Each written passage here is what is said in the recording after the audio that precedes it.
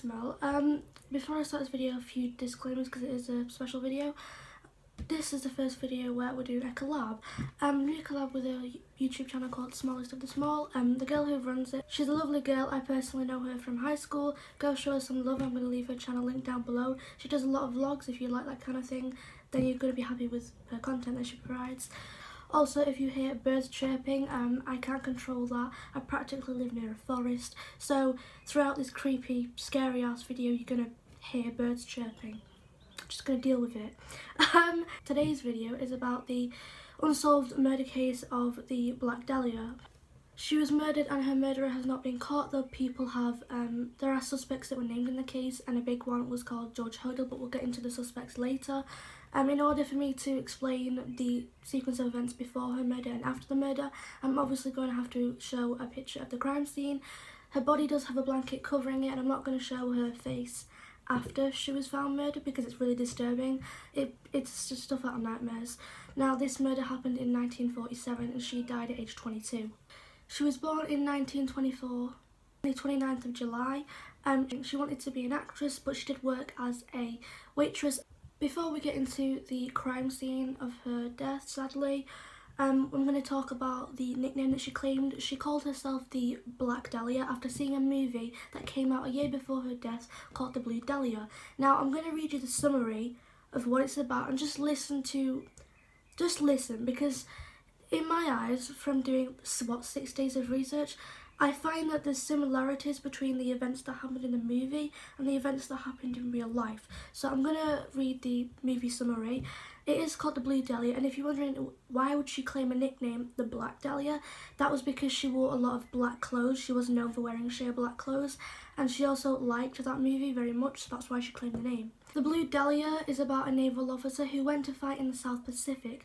Once he returns home in Hollywood to see his wife Helen, he finds out that she's been having an affair with a local nightclub owner. Now, this obviously makes him very upset, but at that time when he arrived to see his wife Helen, Helen's lover, the nightclub owner, broke off the relationship, and shortly after this, Helen is found murdered. She is dead, and everyone seems to have a motive. If that doesn't sound like the Black Dahlia case, I don't know what does, because that's very fucking specific in regards to surrounding her death. Worthy to note that this film was an American crime film. Now I'm going to speak about the meaning or the symbolization of the word dahlia. Now, it is a flower, and before I get into any details, you're probably questioning, why are you defining words? Well, I am defining words because it gives me an idea as to the killer's motives, like why he did it and what kind of individual he is. I'm going to read out the definition, and I'm going to read it twice, so listen. Dahlia is a flower. Now, there are different colours. It can be a black flower, meaning Black Dahlia, pink, range of purple, different colours. The actual flower itself symbolises inner strength, dignity, elegance, inner strength, and creativity. This murder was very fucking creative, I will give the killer that. So, it's most likely, by the way, that the killer is dead now, but, like, I'm going to read it again. The flower symbolises grace, elegance, creativity, and inner strength and dignity. All of those things were clearly stripped away from her just by seeing the fucking crime scene. Now we're going to go into the meanings of it. I've just read there the symbolism of the flower. Now we're going to go into the meanings. So it has a different range of meanings, from enduring grace to warning signs. The Black Dahlia's death has inspired many books, TV shows, movies. I'm going to get into the crime scene. Before I go on, I'm going to say are sensitive to graphic content or pictures of crime scenes. Probably skip forward this video, but if you do that, you're not really going to understand the sequence of events or anything about the case. So before I go on to explain the crime scene and how her body was found, there are bits in it about the feminine area, about wiping bodies clean, and just a warning. So before I go on, I'm going to, if you want to leave the video, I completely understand, but I'm going to be showing the crime scene photo now. Here it is. So on the morning of the 15th of January, Wednesday, 1947, at 10 AM, a mum and a daughter discovered the body in Leimert Park, if that's how you pronounce it, Leimert Park. And at first, when they noticed it, they thought it was a mannequin. but on further observation they noticed it was a body. The police were called immediately, and the body was left in a park, public place where everyone could see it. Emmett Park is in California, LA. Now I'm going to be talking about the body. When she was found by the mum and the daughter, they did not know who she was. She was unrecognisable. She had suffered so much types of different abuse and like so much shit. They were not able to identify the body. Now, her body had been cut up at the waist, full sliced in half. I'm aware that's graphic. She had an eerie, creepy smell, which had probably been cut with a knife. Had a really exposing grin smile. Female parts had been shaved, the body had been wiped clean. She was found naked and all of the blood from her body had been drained completely. There was no blood found at the crime scene. Also worthy to note that her intestines had been removed, and when the autopsy was done, the police and investigators found out that there had been severe rope marks on her throat, or I should say neck, sorry, on her wrists and her ankles. That leads investigators and police to believe that she was kidnapped and for a couple of days tortured before her death. They're called ligature marks if you want to be specific, but they basically resemble rope marks. She was tied together with some kind of rope, and obviously that's really sad to say, but whoever did this, like, it's just the way she was found and how her body resembled.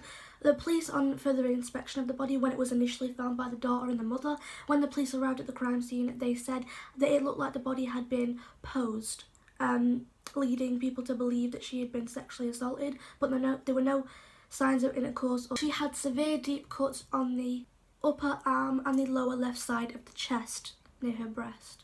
The body had clearly been cut with a technique that was used in the 1930s. This technique was called hemicorporectomy. That's a long word, but that was a technique that was used by doctors and surgeons, and it was a last resort for those with fatal illnesses such as traumas or tumours. She had suffered serious bruising to her skull, the front of her head and her face in particular. This leads me to believe that someone had been punching her repeatedly in the face and head. Cause of death was hemorrhaging due to the blows to her head and her face. Also, Elizabeth had a tattoo of a rose on her thigh. I'm not sure which thigh to be exact. This rose tattoo that was on her thigh had been sliced off and inserted up her, lady parts. I'm aware that's very graphic and sick in the head.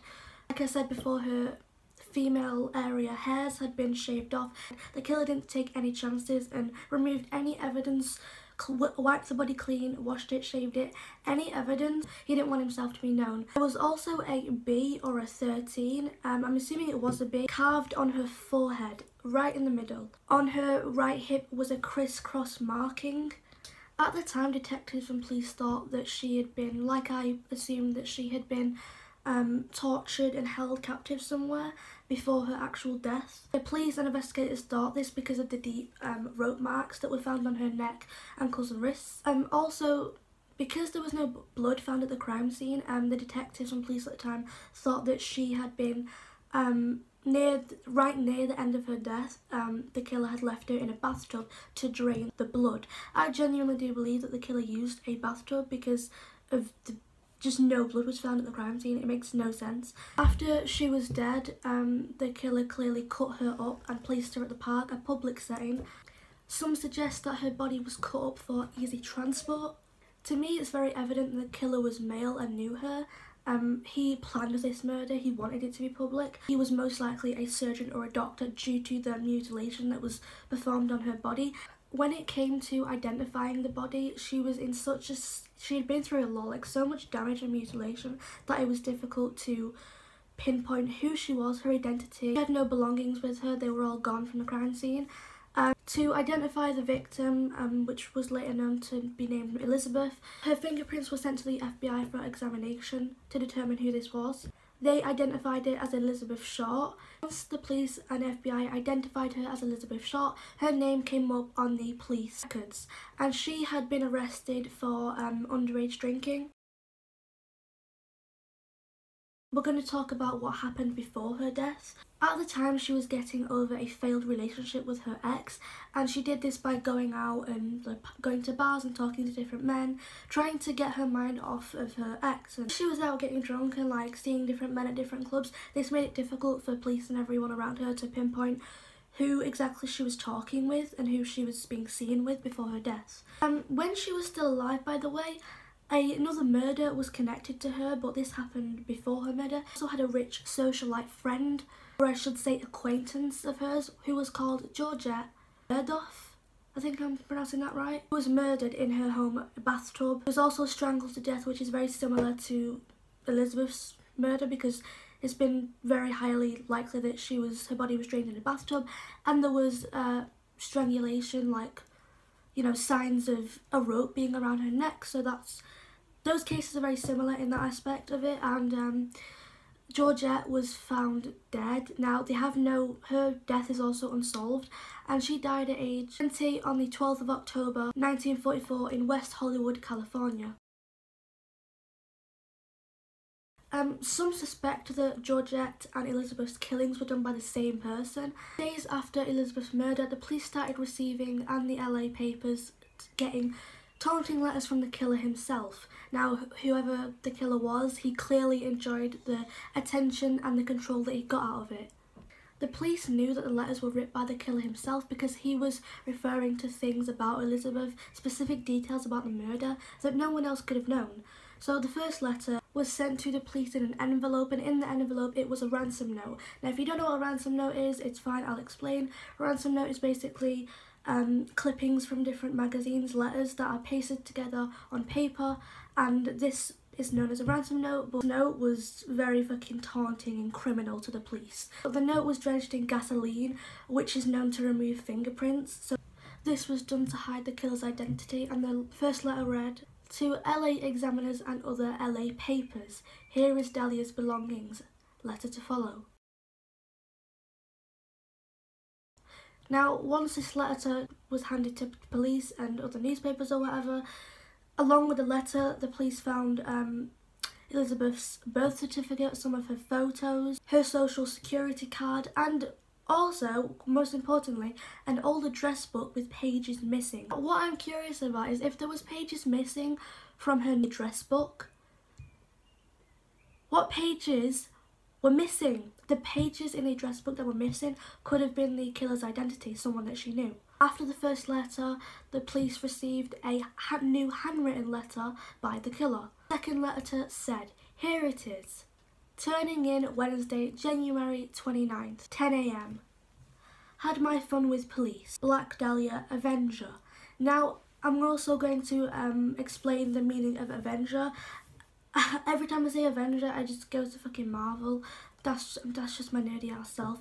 We're getting off topic here. But basically, Avenger means when a person inflicts pain or harm to someone in return for a wrong that has been done to them. It's similar to revenge. More letters arrived.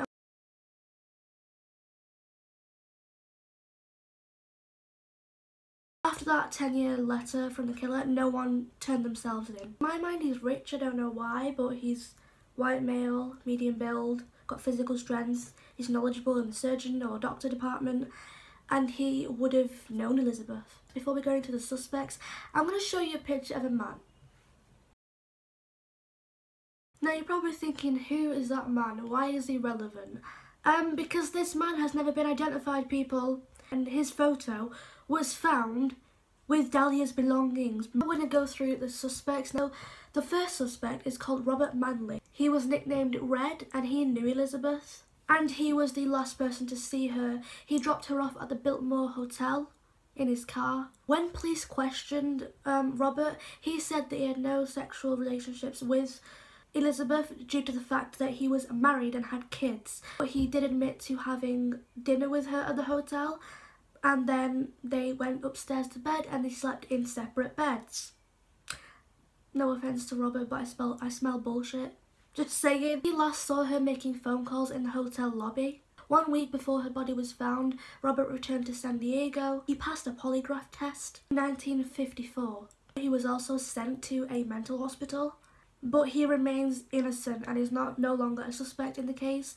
To be honest, I think the case is closed now, but no one was ever like arrested or charged for Elizabeth's murder. Second suspect, which is the biggest and known suspect in this whole case, George Hodel. He was a rich physician who focused on non-surgical treatment of patients. That means that he has nothing to do with surgery of the patients. He had 5 different wives and 11 different children. So he was like, get around, okay? One of his sons was called Steve, and he grew up to be a detective. Now, when the murder of Elizabeth happened, Steve was only age 5. George went to medical school and studied surgery. There was a room in George's house when Steve lived there with his dad that no one was able to go into or enter at all. To this day, the family have no idea what that room in George's house was used for. One time Steve found 2 photographs in one of his dad's old photo albums, and they resembled Elizabeth, supposedly. Now these photos were tested and analysed, and there was a 85% chance this was not Elizabeth. But recent studies and analysation of the photos show that there is recent results of this being a 90 to 95 chance is Elizabeth. George's handwriting was very similar to that done by the killer. During the investigation, because he was the main suspect, the police put a listening device in his home, and on the listening device they heard George in his house say, "Supposing I did kill the Black Dahlia, they couldn't prove it now. They can't talk to my secretary because she's dead." Prior to the Black Dahlia murder, George was also a suspect in the murder of his secretary, Ruth Spalding. George was also accused of raping his daughter Tamar. Due to the accusations and being accused of a murder with his secretary, I do believe he probably did murder his secretary. I believe that. What's weird is even though he was accused of raping his own daughter, he was acquitted. People believed that his ass was covered by police. Steve, as an adult, he was now a detective. He went back to his childhood home with his sniffer dog. The dog picked up the scent of death in the back garden in the soil. Resulted in positive testing for human remains. Well, shit, George. Why have you got human remains in your fucking garden? He was definitely a killer. Like, I'm not saying he killed the Black Dahlia, but he was clearly a murderer. Evident. These positive results of human remains were not linked to Elizabeth, like, at all.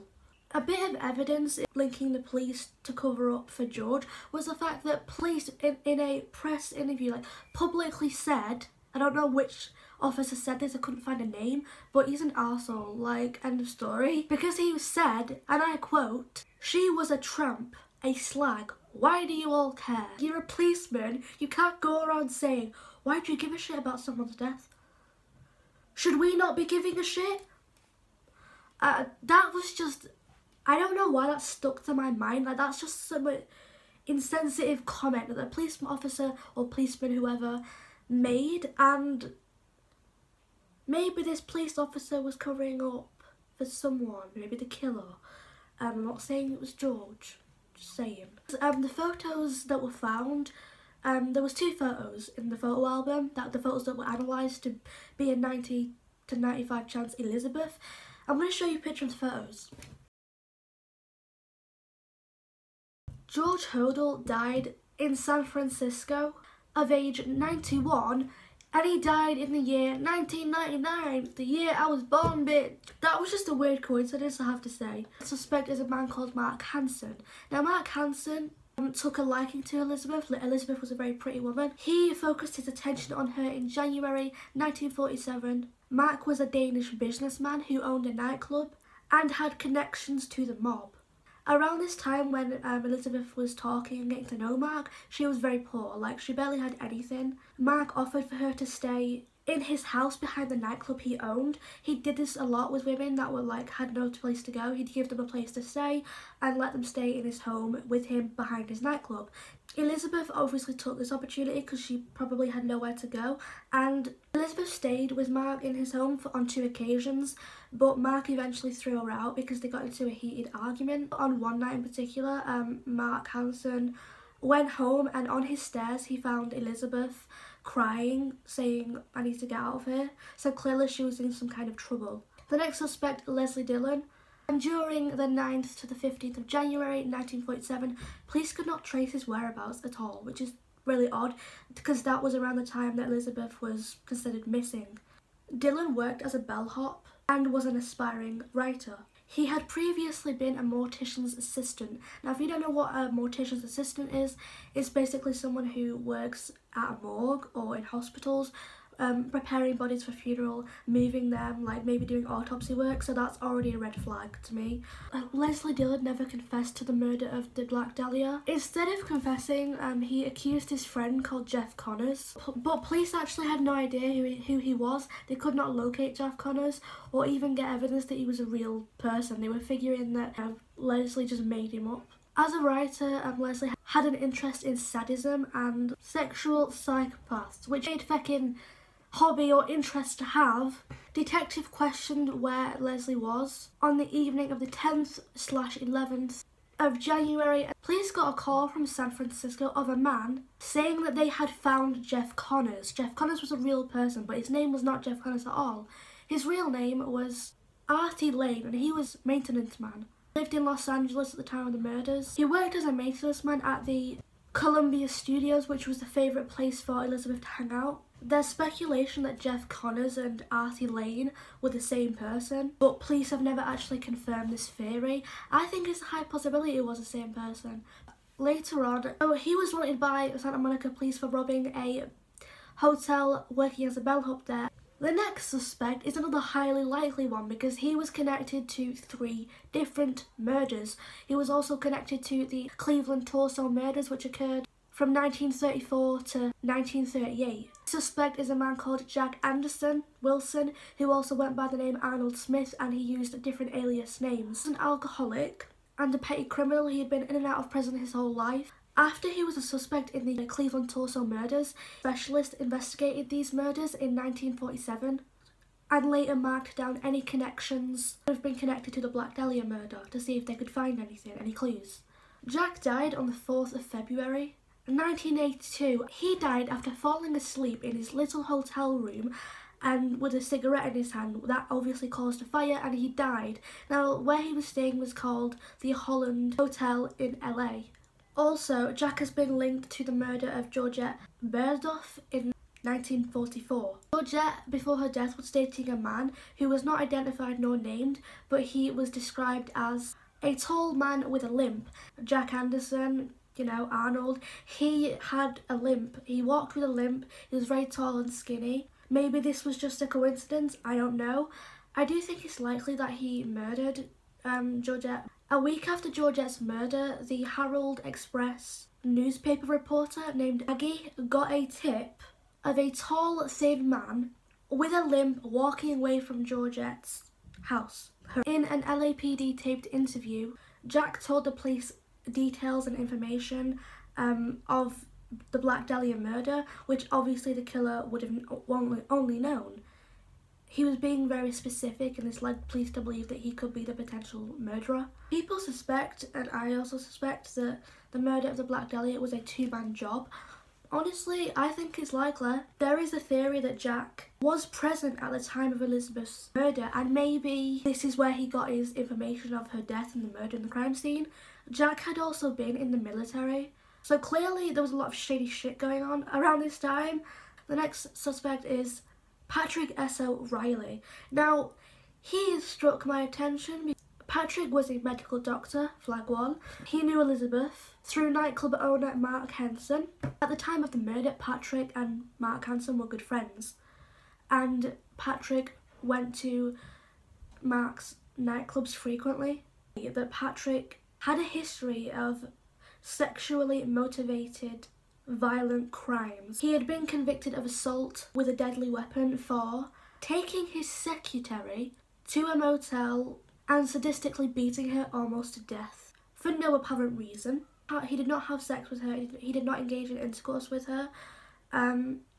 She survived. This is just a guess, this hasn't been confirmed, but I'm guessing that from what I've read, Patrick tied his secretary up, like maybe with like rope to the bed frame or something. Also worth to note that Patrick's chest, also known as the pectoral, which is here, had been surgically removed, and investigators found this very suspicious and similar to Elizabeth's body because she had a deep cut on her right breast. Also, really weird, but Patrick, as a doctor, was also married to the daughter of a LAPD captain. He has not officially been linked or ever been linked to the death of the Black Dahlia, but because of his history of violence, he was a suspect in the case. I think that the police should have been investigating him more than George Hodel, because he could have potentially done it. It's one of those cases where it's probably going to remain unsolved. I hope that you've enjoyed this video. Sorry for the background noises as usual.